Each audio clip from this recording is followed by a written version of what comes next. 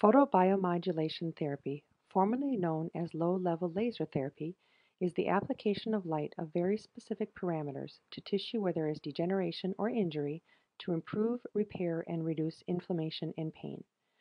Photobiomodulation therapy appears too good to be true as it does many things, but it really does just one thing, and it does it very well, and that is it reduces oxidative stress. Oxidative stress is accepted as the underlying trigger for most diseases and degenerative conditions. It is also a component in the inflammatory phase of acute and chronic conditions. Unlike drugs and surgery, photobiomodulation therapy actually promotes regeneration, reduces inflammation and pain, is non-toxic, non-invasive, and has no side effects. Over 400 randomized controlled trials have been published using photobiomodulation therapy devices, and the technology has featured in over 4,000 laboratory studies. Photobiomodulation therapy is used in thousands of clinics, hospitals, and elite sports institutions in over 70 nations. So you're asking yourself, can light really do all of this? Really? Let me take a few moments to explain.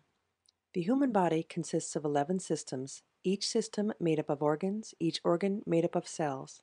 As a matter of fact, your body has over 37 trillion cells, each individually programmed to perform thousands of functions daily. Every single cell in the body has one component in common, and that component is called the mitochondria. Each cell has hundreds to thousands of mitochondria. The mitochondria is the power plant of the cell, taking the air that we breathe and the food that we eat and combining them to produce the energy your cells need to carry out their daily functions. This cellular energy is called ATP, which stands for adenosine triphosphate. Each cell produces over 10 million ATP molecules every day. This process occurs in a very organized manner in something called the electron transport chain. In the very last step of this chain lies an enzyme called cytochrome C oxidase. It is the receptor site for oxygen from the air that we breathe. When oxygen attaches, ATP is produced, when everything is going well. Now let's talk about when things are not going well. Our cells are exposed to conditions every day that can cause the production of free radicals. This can result from things that are good for us as well as those things that can be bad for us. For example, exercise, our digestive process, chemicals, infectious agents, nutritional imbalances, biological imbalances, and lack of oxygen can all cause the production of free radicals inside our cells. Remember the enzyme cytochrome C oxidase and how oxygen attaches there to produce ATP or cell energy? Well, not only can these free radicals also bind with cytochrome C oxidase, they actually have a higher affinity for that enzyme than oxygen does, attaching there and blocking the oxygen absorption. This decreases the cell's ability to produce ATP in the quantity necessary, the equivalent of not having enough gas in your car to get to work. Well, our cells naturally neutralize these free radicals with rest and antioxidants from our diet. However, when the free radical production is greater than the body can effectively neutralize, a bad thing starts to occur. The cell cannot produce enough ATP necessary to complete its daily functions. This further stresses the cell and triggers a production of an even more damaging free radical called reactive oxygen species. Have you ever seen an apple turn brown after you cut it in half, or a piece of metal rust? This is an example of oxidative stress, or the production of reactive oxygen species. Unresolved oxidative stress is accepted as a key component in the inflammatory phase of acute and chronic injuries, accelerates the aging process, and is the underlying trigger for most diseases and neurodegenerative conditions.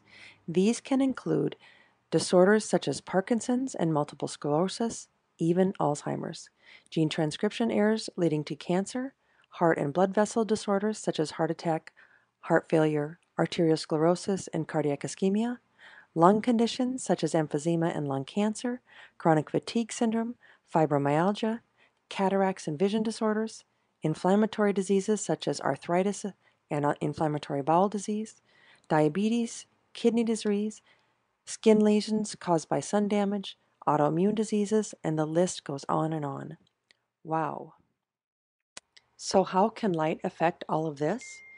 It turns out our cells respond to light just like plants do, very specific colors of light, particularly in the red and near-infrared spectrum. Remember the receptor site cytochrome C oxidase and all of those free radicals? Well, cytochrome C oxidase happens to be the absorption site for light in our cells as well. When the light of the correct color and intensity is applied, it immediately displaces the free radicals from cytochrome C oxidase, allowing oxygen to rush back in and resume the process of producing ATP, or cell energy.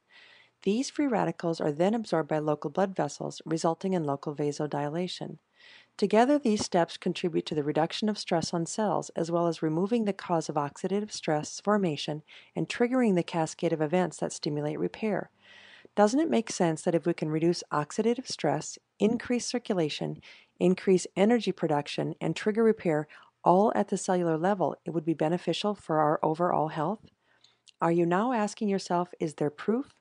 Well, in over 400 randomly controlled trials and 4,000 clinical studies, photobiomodulation has demonstrated that the application of light can promote tissue repair, reduce inflammation, and reduce pain.